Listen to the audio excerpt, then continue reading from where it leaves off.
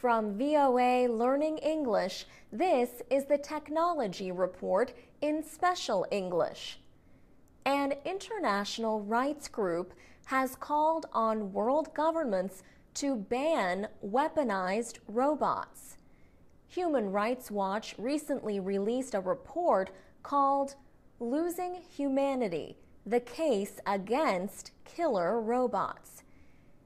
It warns that fully autonomous weapons systems could increase the risk to civilians during armed conflicts. Militaries around the world are using unmanned aerial vehicles, also called drones, more and more. The drones gather intelligence, help identify targets, and fire weapons, but only if a human operator gives the order.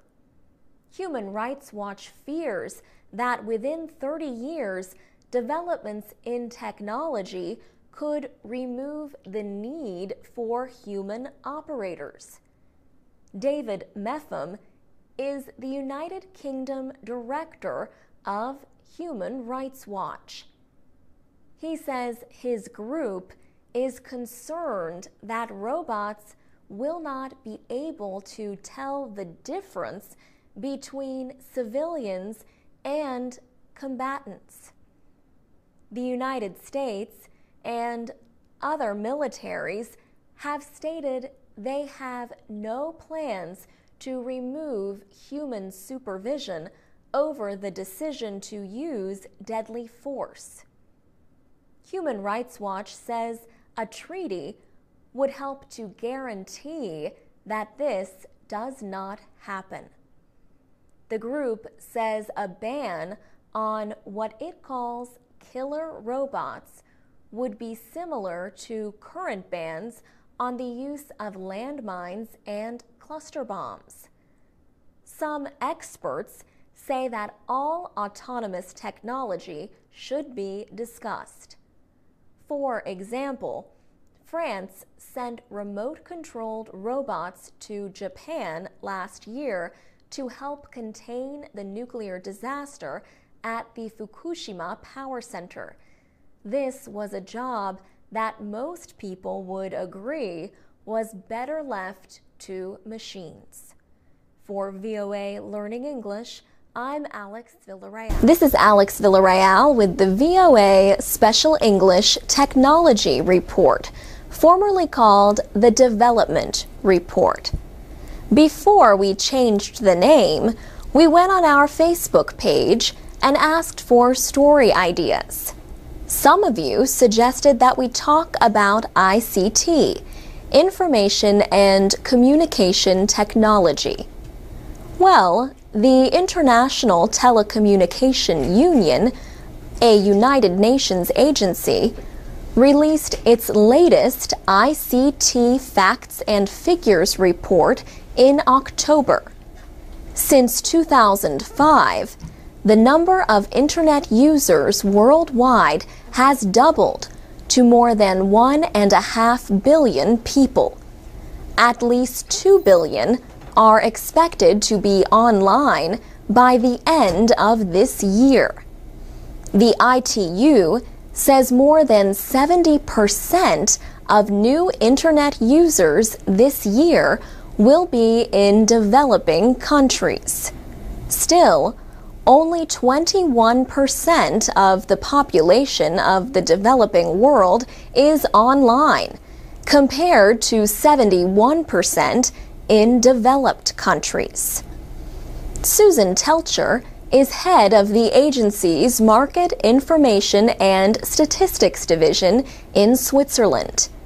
She says there are still very huge divides when it comes to accessing the Internet, especially high-speed Internet. In Africa, not even 10% of the population is using the Internet. Fewer than 16% of homes in developing countries are wired for the Internet. But on the other hand, Ms. Telcher says mobile phone usage has reached 68% in developing countries. The world has almost 7 billion people. 9 out of 10 now have access to mobile networks. The ITU estimates that mobile subscriptions will reach 5,300,000,000 this year. The majority are in the developing world.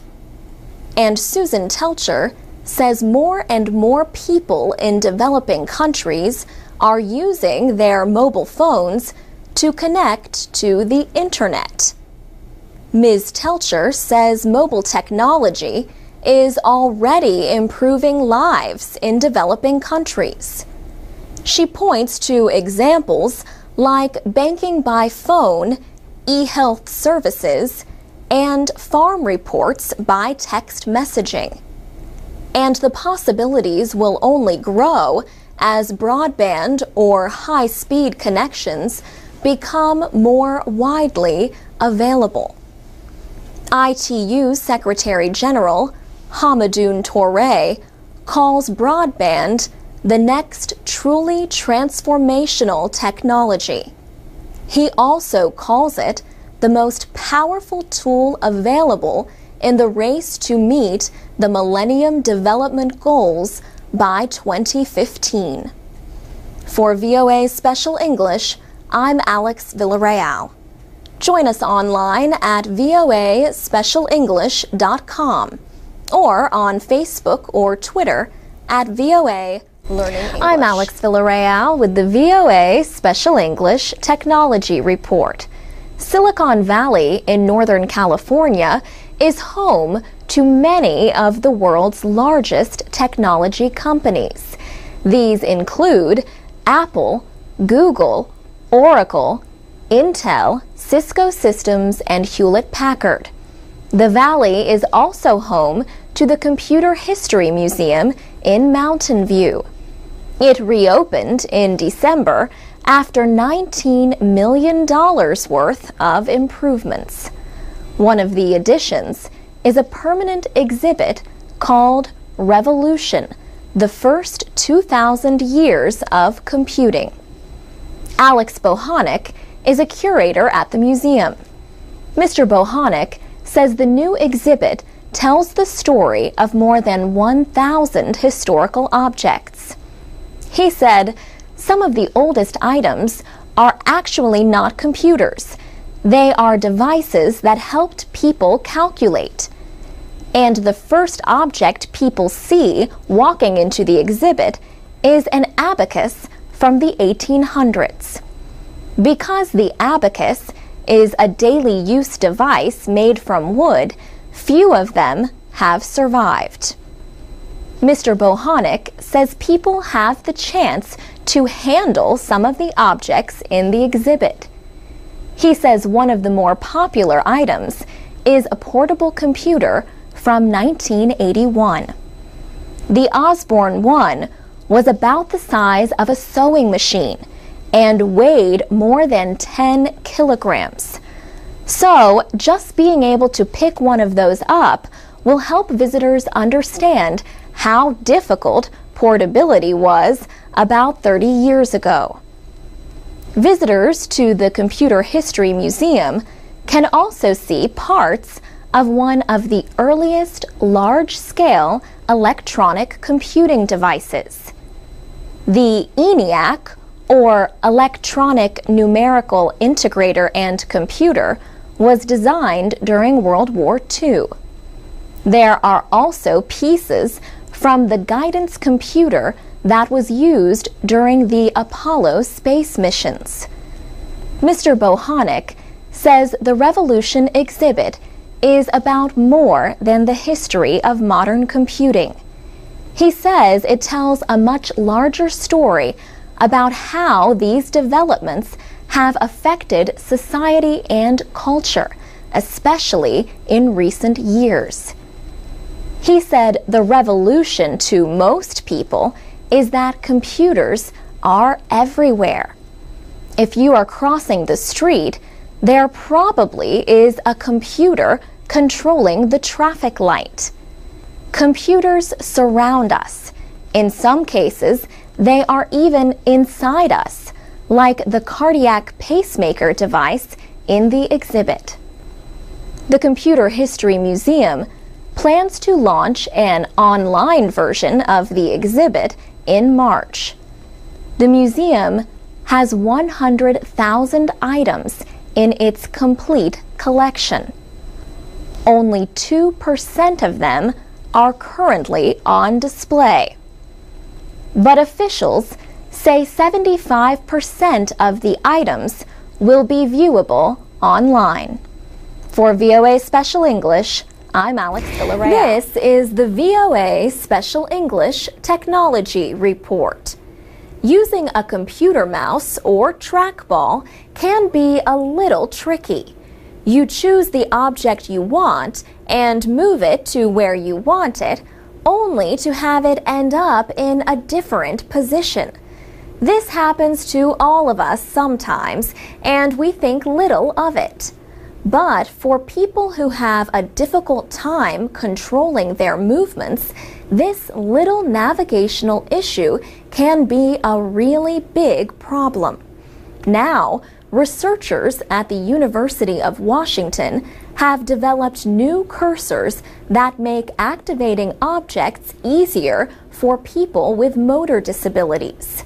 Jacob Wobrock is an assistant professor at the University of Washington. He leads the AIM research group that developed the cursors.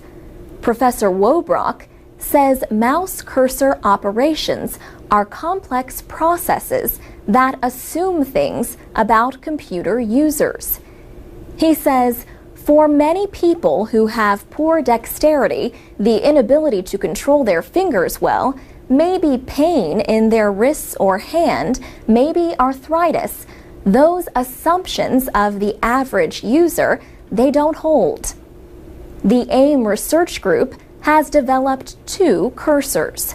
One is called the pointing magnifier. Professor Wobrock says it uses a large circular cursor instead of the traditional arrow pointer. Users can make the circle as big as they like. When the circle is positioned over the target, everything in the circle appears larger, almost filling the whole screen. This makes it easier for the user to click on the object. Inside that magnified view, the user sees the regular point cursor, the little arrow, and with that, they can click on the target they want, or they can move the target. The AIM research group's pointing magnifier software can be downloaded free from the University of Washington website. AIM is short for Accessible, Interactive, and Mobile. Professor Wobrock says the group's main goal is to make information and computer systems more available and easier to use. And he says AIM's work is not just for people with disabilities. People usually think of accessibility as having to do with someone's physical or cognitive state. But Professor Wobrock says some projects have looked at situational impairments. These are challenges to accessibility that are caused more by the situation that the computer user is in. An example of this might be trying to walk and use a small mobile device at the same time. For VOA Special English, I'm Alex Villarreal. MP3s, podcasts, and transcripts of our reports are at voaspecialenglish.com. We're also on Facebook and Twitter at VOA Learning English.